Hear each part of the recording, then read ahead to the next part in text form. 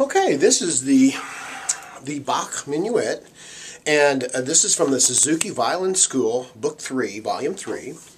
And this particular minuet is in the key of G major. We're in 3/4 time.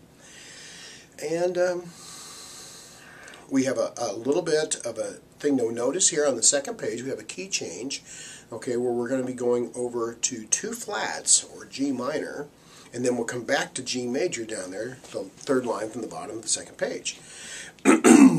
Okay, so we got to watch those carefully. Watch your dynamics. Let's incorporate that right at the very beginning. Now, I'm not going to be taking this up to tempo. I'm going to be taking it kind of slower so that we can just get this under our fingers and know how it sounds and kind of get a feel for the style. Watch the crescendos that you've got and some of those up-bow staccatos that we've had in the first couple pieces here preceding this piece in the Suzuki system. Okay? Alright, so here we go. This is the Bach Minuet number 2, or Suzuki Volume 3. Okay? 1, 2, and 3.